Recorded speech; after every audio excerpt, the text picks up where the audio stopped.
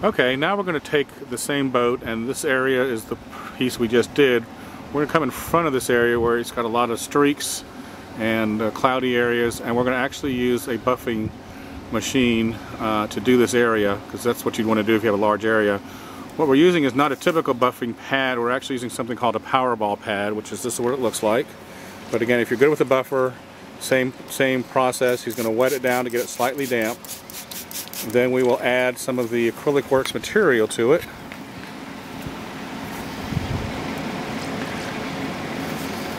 Okay. Again, slightly damp buffing pad, Acrylic-Werks. He's going to actually wet the surface just a little bit with just plain water. Make it wet, because you really want to keep it moist. And then he's just going to take it, smooth it over, just to rub it in a little bit to the areas. And then he'll start using the buffing pad and turning it on. And we don't have power. Well, it does help if we've plugged it in, I guess.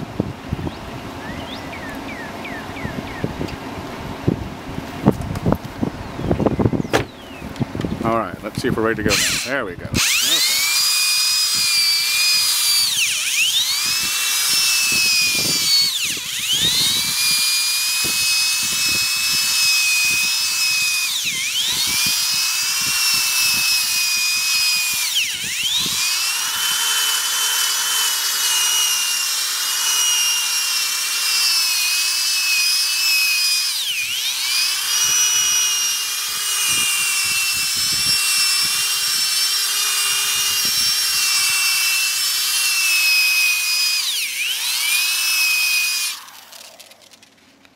As you can see, you don't have to worry about getting it on the pinstriping or the stainless steel guard because it is an acrylic polish, and Mark has just gone back and put some more polish on it, smoothed it around. Again, just what you're doing by hand, but just with a buffing machine. That for large areas makes it a lot easier to deal with.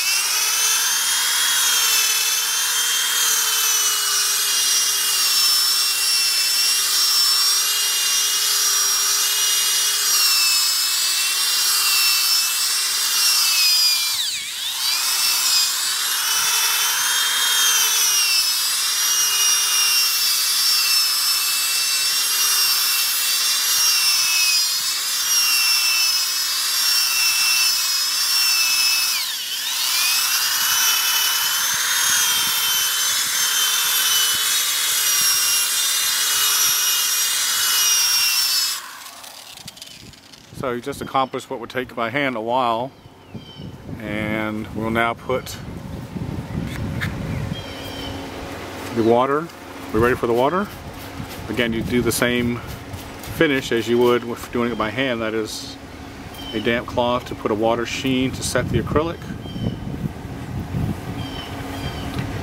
and then you can either get a dry buffing pad and buff it out, or hand buff it, which is what we're doing now because it's such a small area. But again, if you were doing this with a buffering machine, you'd get a dry buff pad, probably need a couple of them, and buff it out. And you have basically taken that area and brought it back to a like new condition, which will stay exactly like that for months. That's the Acrylic-Werks polish on a boat.